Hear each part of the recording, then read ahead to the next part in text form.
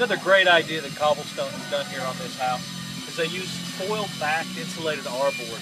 Now this is great because not only do you get the insulation value of the R-board, but you get this reflective outer layer which stops all of the sun's radiation moving into this house, which is a huge deal here in Southern America.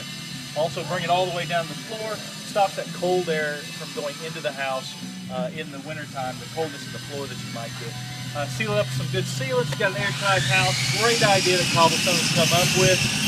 The only problem we got to do now is get this house done before June 14th.